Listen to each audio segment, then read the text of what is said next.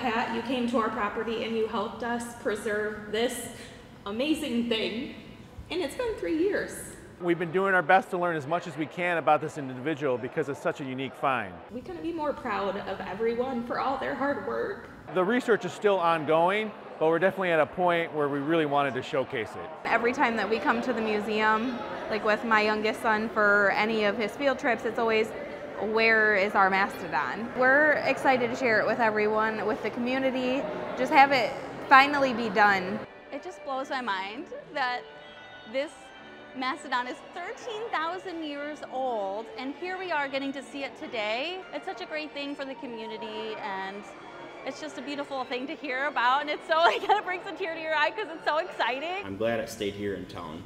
It's in our county, our community, and that's where I think it should stay.